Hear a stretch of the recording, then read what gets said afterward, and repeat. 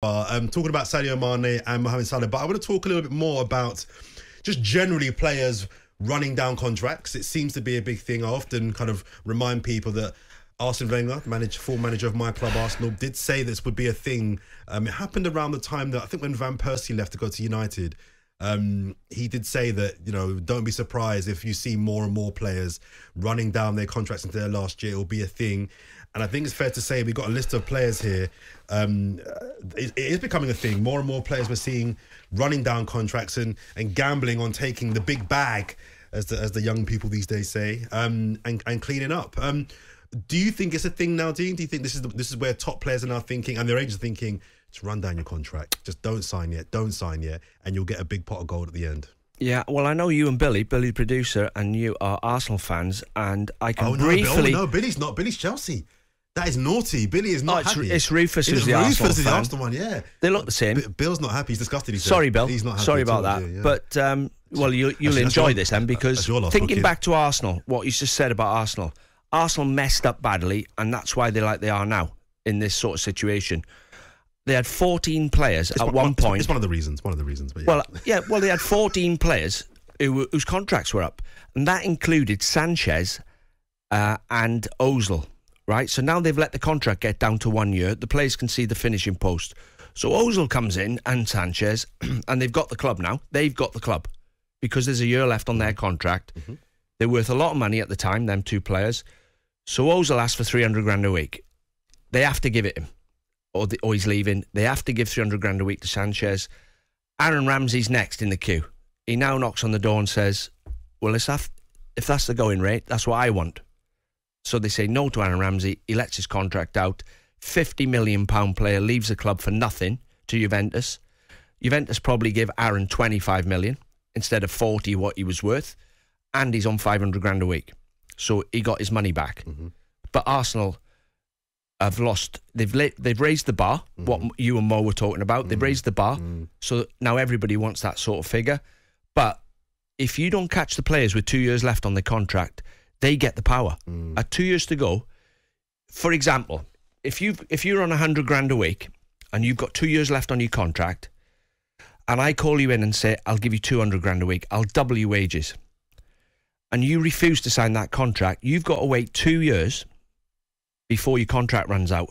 You are now losing 100 grand a week because you're not signing that new contract I've offered you. So if you get injured during them 2 years as well, you've lost everything. Your contract's up. Say, you hope it doesn't happen. Say you've done your cruciate or you broke your leg. You're now left with nothing left on your contract with a broken leg, and you've got to find a club. Or you sign that contract to double your money. Players will sign because that is a lot of money to lose in 2 years. If you get down to a year, the agent and the player, they can see the winning post. They're prepared to let the contract run down. Salah and Mane, it shouldn't have been allowed to get down to this.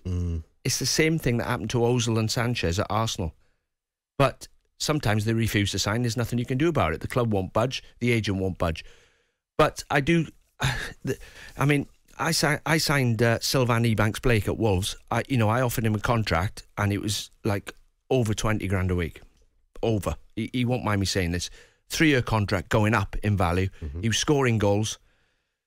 He was about to sign the contract, and he broke his leg at Birmingham. And the club withdrew the offer of his new contract, and Sylvain was left with nothing.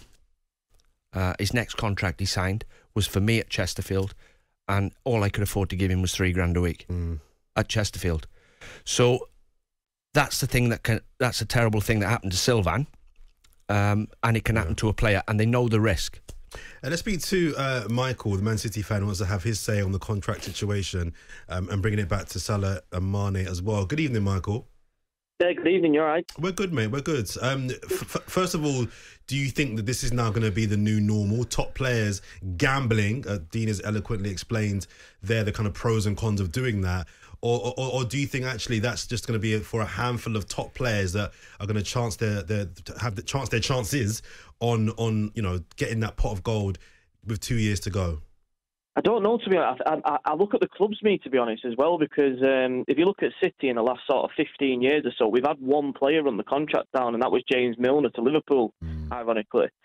But other than that, it seems to be, this group of clubs where it keeps happening, or it happens more often. Obviously, I'm a City fan, so I've not seen it a lot at our club. But on the Mane Salah debate, I mean, I'd sooner lose Salah over Mane just for work rate and tempo alone. And I think if the title went to goal difference, I do think you'd have to have a look at Salah and the times where he should pass. I mean, he should be breaking Thierry Henry's assist record every season. He got 13 assists this year, Salah. But it could be far into the 20s if he squared it. His goal record is better than Mane's though. His goal record is, but I just think for effectiveness, I think Mane is more a clock player than Salah, and it's a team press and a team game. And I think sometimes you've seen the fallings out between Salah and Mane, and often it's when it's Mane that's in a huff at Salah. And I just think replacing Salah would be better than replacing Mane for me.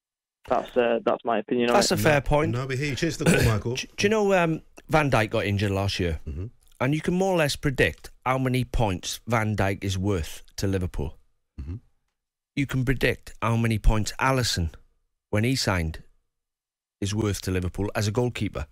If you had Mignolet in or Karius, you can more or less say, if you sort of predicted yourself in your own head, how many points do you think Alisson's worth?